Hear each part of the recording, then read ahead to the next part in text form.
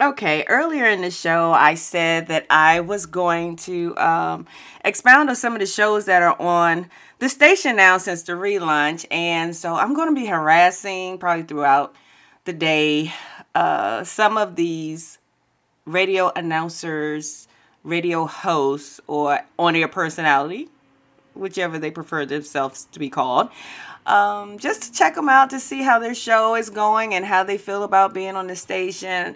I really want everybody to have a voice. So I think I'm going to call Darrin Harris. He's the one of Defining Moments. He comes on Monday through Friday on the station at 11 a.m. sharp, and he gives an incredible word of encouragement and just mind-provoking topics. So let me see if I can get him on the air right now.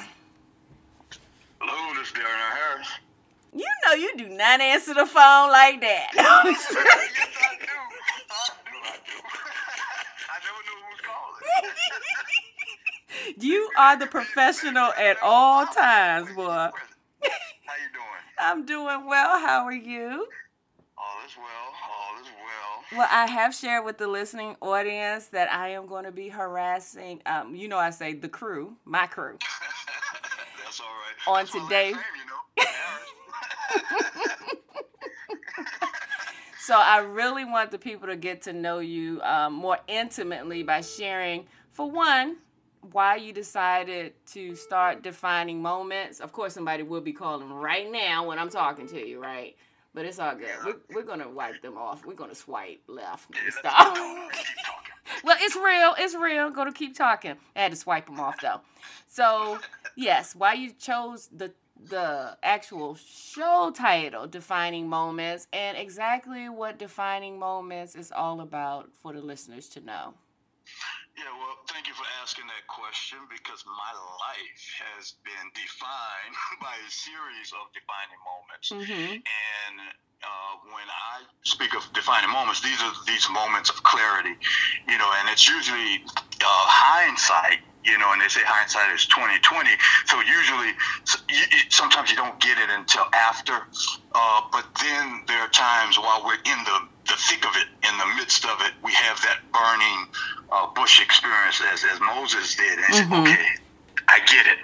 And, because we serve a great God, he won't allow us to be in the fog or the thick of things too long.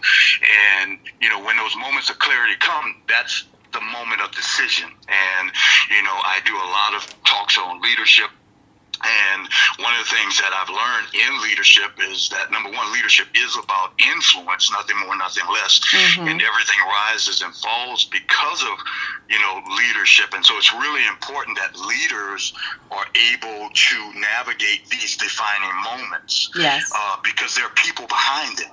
Yes. And in some cases, there are people in front of them, right? Because sometimes we have to lead from behind, and then there are other times we lead from the front. But at the end of the day, they're looking towards you, and they're looking towards your leadership. So for me, it's just really important to recognize when those moments come, when that fork in the road comes.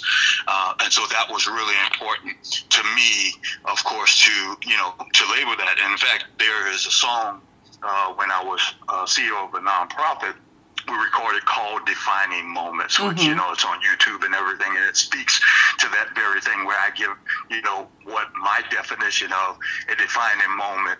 And believe it or not, I'll share this little piece. It comes from a sermon that I preached maybe about 10 years ago. Wow. Where we talked about, how Moses had given instructions to a few people to go and check out the land. You probably remember this story. And they went and, and they looked around, and Caleb was the only one who got it, right? And, because Moses told him, look, when you go, you're going to see this. And they came back and they said, yeah, Moses, yeah, we saw all of that, and everything you said is right, but we look like grasshoppers compared to how are we going to do this? And then Caleb silenced the people. That was a defining moment because Caleb saw it. He saw what they saw, but they didn't believe, that they could do it. And so that's where we see Caleb rise up as a leader. Mm-hmm. And so, that's pretty much where it all comes. That was a defining moment in his life. Well, let me ask you this. You said that leadership is simply influence. On social media and all of that good stuff, they have everybody's an influencer. I'm like, what y'all influencing? But anyway, if you can expound on that, that would be great. So I'm usually looking at towards, spiritual leadership and guidance and good leadership and great leadership. Mm-hmm. But when people describe themselves as an influencer on social media, and we all are in a way. Right. And even if the only person we're leading ourselves, we still have to influence ourselves. And so usually when I say leaders who lead with love, never lose. And I know love to be God. And so that's, a way of saying that God is love. And as long as we lead with God, then we'll be all right. But individuals who describe themselves as influencers, people, describe themselves as, entrepreneurs, and I don't know if I can say this, entrepreneur Negro. Oh, Lord. That's my personality. You know who I am. That's who I am. And there's a difference between an entrepreneur and an entrepreneur Negro. Yeah. And it's about having, structure. But, when I speak of influence and I'm speaking of leadership, it's different. Like when I think about leadership, people follow you because they want to. In management, people follow you because they have to. And I'm a better leader. I know I am than a manager, but in order to be really effective, you have to have both good leadership and management skills. Right. Well, I thank you for giving me an overall view of Darrin L. Harris. No, stop. That's a real small portion. Now, don't be answering the phone like that no more when I call you. But I need for the listeners. Oh, Lord, there he go with peach cobbler. I need for the listeners to really tune in Monday through Friday, 11 a.m. sharp for Defining Moments with Darrin L. Harris right here on iAMradio. Thank you, Darrin. Love you. Well, thank you, Peaches, for the opportunity. Love you too, and have a great day. Thank you so much. Bye-bye. All right. Bye-bye. Okay, I'm going to be harassing people all day. That's all I know, okay? Keep it locked to iAMradio.